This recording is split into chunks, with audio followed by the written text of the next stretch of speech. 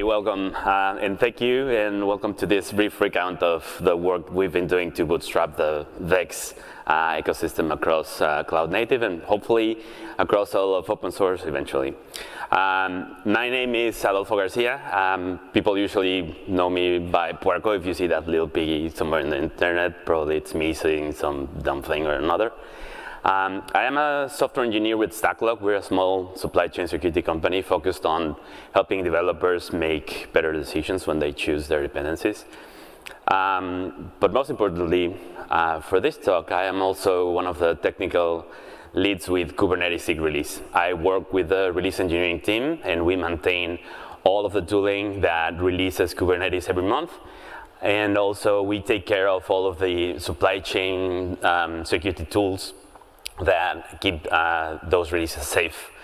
I also lead the OpenVEX project and Protobomb projects under the Open Source Security Foundation, which we're going to be touching on today. I also collaborate with the SPDX SBOM standard from the Linux Foundation. So these are subjects that are very close to my heart. So let's first talk a little bit about why securing open source is hard. There's been some hot takes about why securing open source is hard, but I feel that as a security engineer, maintainer of projects, leading some of those efforts, I should have a super sophisticated opinion, but I have a very dumb one, which is maintainers simply don't have the time to implement security. If you delve into the most important, well, not the most important, but the majority of the open source projects, you'll find that it's just a handful of volunteers wrangling with the open source project, like implementing the features, and then on top of that, they have to wrangle documentation, they have to respond to bug reports, sometimes even dumb user complaints that don't get you anywhere. So when you approach them and you start talking to them about security, it's just another form of process that they have to do on top of their work, preventing them from building the features that they love, that keep them attached to the project. And it's even worse when you try to approach them and talk about some new security technology that doesn't have an ecosystem, and there will be alone playing without anybody to collaborate. So this is the state we found ourselves in a year ago when we started trying to bootstrap the VEX ecosystem. So VEX, as Marina mentioned, is a companion format to SBOM that helps curb the excess of information that comes from the transparency that SBOMs can give you. So this is a formal definition, like it's a chronological system of documents that form a communication channel to inform the impact of a vulnerability on a given piece of software. It's kind of a mouthful, so let me give you a brief overview of how it works. So for example, if you build a container image and you start scanning that, running vulnerability scans on that image, you'll find that pretty soon those scanners start picking up vulnerabilities in your image. Sometimes those vulnerabilities are in your application and you have to own them, you have to fix them. But most of the time what's happening is that those scanners are taking those container images, decomposing them, and trying to match all of the components that they find against security databases of known vulnerable components. So this effectively means that those vulnerabilities will be lying in your operating system packages or on the language dependencies that you chose to use to build your application. Now with VEX, when you release a container image or new information about a new vulnerability that may affect you comes up, you issue a new document, a VEX document, that pairs together your application with the component, the vulnerability, and an impact of a statement of impact of how that vulnerability affects you or not. So the next time that you scan that image, you supply the document to the scanners, and then they will still find the vulnerable component, but they have more information that they can choose to surface to you about the actual impact on your application. So you may not be affected, or they can even suppress the results from the scan. VEX is defined in a document called the Minimal Requirements for VEX, which was collectively written by the VEX working group facilitated by CISA. And based on that document, there are 4 implementations. There is CSAF, the Common Security Advisory Framework, has a VEX implementation. There is one in both SBOM formats, one in CycloneDX and one on the newly released SPDX version 3. And of course, there's the one that all of the cool kids use, which is OpenVEX. OpenVex is a project that is hosted in the OpenSF. And the goal of the project is to provide a minimal requirement of VEX that is lightweight, that can be embedded in other encapsulating formats, such as attestations. And finally, it's written in JSON LD so that it can be linked, plays well with other linked data. So 1 year ago, we did the donation of the project to the OpenSF. And once we started trying to use it, the project was in the same spot that any new ecosystem finds itself in. Again, a chicken and egg problem.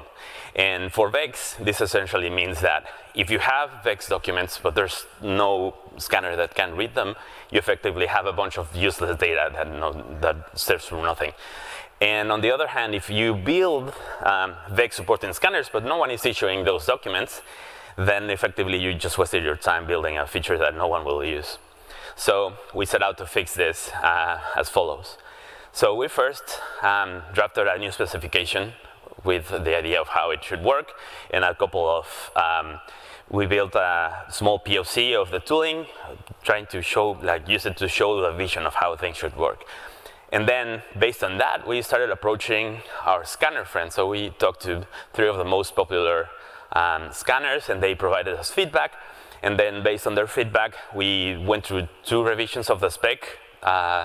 And when we finalized it, we started writing the first, I don't want to say production, but first version of the tools.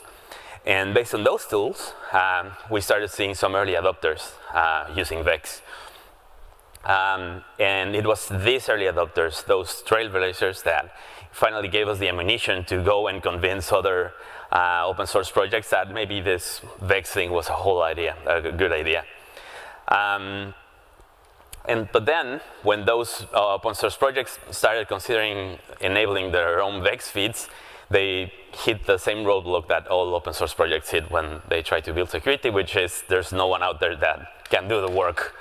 So we needed a solution. And that solution came via the Cloud Native Security Slam. The Security Slam, if you missed it, is this awesome event organized by the CNCF Security Tag, where maintainers of open source projects are paired with new contributors, visualized here by these baby developers, who are willing to put in the work that the maintainers cannot do. So based on their mentorship and guided by those maintainers, it results in a super fun afternoon of mutual learning, mentorship, and improving open source everywhere. Both the maintainers and the new contributors got prizes for their effort, which is great, including this awesome hoodie that I'm rocking today. And the Slam had several editions, and we participated in the 3rd one, which was the Kubernetes lightning round. And this was focused on improving the security of some of the smaller, smaller because they're not Kubernetes, but some of the smaller projects under the Kubernetes umbrella. And we had very good results. We had 11 maintainers actively coaching and guiding the new contributors, reviewing their PRs, including these 4 awesome individuals who chose to spend their Friday afternoon actively in the Zoom call with all of the new contributors, answering questions and guiding them. And we had 20 new contributors opening those PRs into these 6 projects, which we chose based on their usage and the number and cadence of the releases. So thank you to the maintainers, thank you to the new contributors, thank you to Katie Greenlee from CNCF who helped us with the logistics, and especially thank you to this guy. So if you see Eddie somewhere here in the conference, please buy him a beer. He was the sole driving force behind the Slam. But anyway, back to the Kubernetes, to the OpenVex journey. So when we left this journey, OpenVex was missing that last final link to complete the ecosystem loop. And that's where you put in the new contributors. So those new contributors and their efforts and their enthusiasm finally started opening and creating the VEX feeds for the projects. Some of those VEX feeds were, initially low quality, some of them even empty. But that work finally provided the project with the feedback loop that we needed, so to understand where the gaps in our tooling were, how we could make their their lives easier when creating those VEX feeds. So once that loop started completed, we started getting feedback and improving things, and that's when we started seeing the magic happening. So hopefully it will work. Yes. So that was finally when the ecosystem completed, and we started seeing that the ecosystem was finally alive. And we started seeing all sorts of wonderful things happening.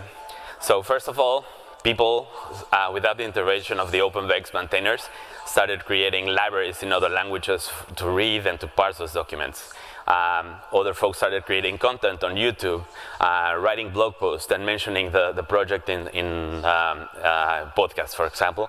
But most importantly, what we started seeing was that OpenVEX features were being added to projects and products that had nothing to do with us, like finally confirming that the ecosystem was alive, and finally confirming that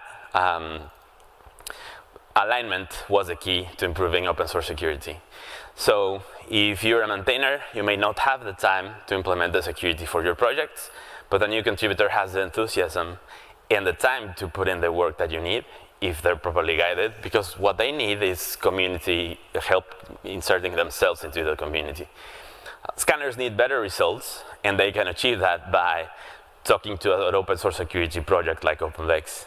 And OpenVEX needed an ecosystem, and we finally got one by ensuring that everybody was talking to the right peers. Finally bringing like a less gloomy scenario and confirming that working together, we can take open source to a better place where it is today. Anyway, thank you.